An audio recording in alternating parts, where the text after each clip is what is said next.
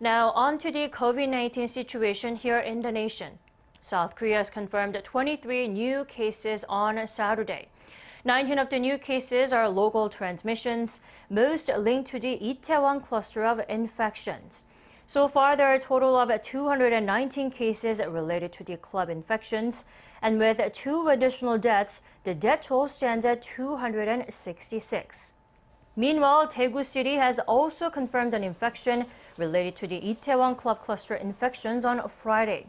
A teenager visited Daegu after having been infected by a friend who went to a club in Itaewon. Health authorities are now working to identify the patient's routes as they visited several coin-operated karaokes and clothing stores in Daegu.